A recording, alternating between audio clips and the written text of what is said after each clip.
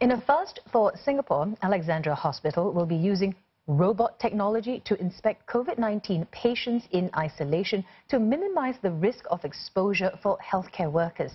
The robot will make its rounds in the 2 isolation wards there, allowing healthcare professionals to inspect patients remotely. They will make use of the robot's camera and eye-safe laser pointer to observe and make diagnoses.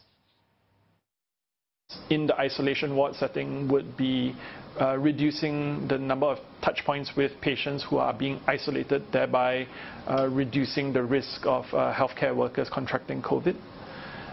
It also allows us to more properly converse with the patients more regularly, as opposed to when we have to don the PPE every time we want to have an interaction with the patient. So increased accessibility will be a huge part.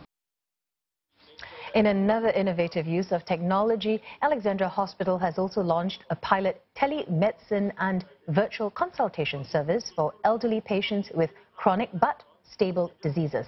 They will be able to consult doctors through the Zoom app as well as laptops or personal devices.